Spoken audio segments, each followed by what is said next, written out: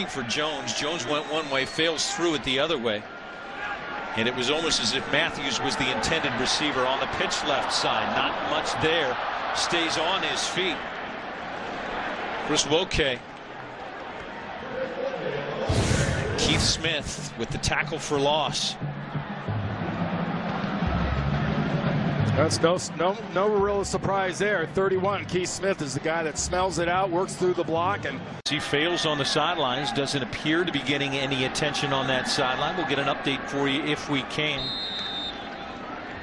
No gain, maybe a half yard. The game and the hurry up offense. They didn't get set. They give it to Bibbs. Don't have to get set to take Bibbs down because Smith is there again. And I guarantee you they're just a touch chilly right now. About 57 degrees down on the field. A super social sunny Saturday. Swing left side. Hansley will take it into Spartan territory. Yes. 2nd and 10. They give on the right side, and there's room on that right side. Across the 45 goes Alexander, and into Spartan territory for a first down. Jimmy Pruitt finally ran him out, but he ran through a few to get there. The play is really about who didn't make the tackle, and it was Keith Smart. Keith Smith gets in there. He doesn't make it, can't wrap him up. Another 8 yards down the field before he finally is. And we've seen from Smith, he can go from opposite to right side of the play in a big hurry. Tackle for loss. Keith Smith again. That's just reading the ball, reading the play. You might want to put a hat. Yeah, that'll get it done. Had some big plays, an 83-yarder here. Grayson. Find a man again across the 40-yard line and out to the 45. Ball team with Rich Bird and him on it. Do some damage on offense, and Capri Bibbs almost did some damage. Couldn't get out of the ankle. Colorado State only one timeout. Grayson dumps across the middle. That'll be a first down.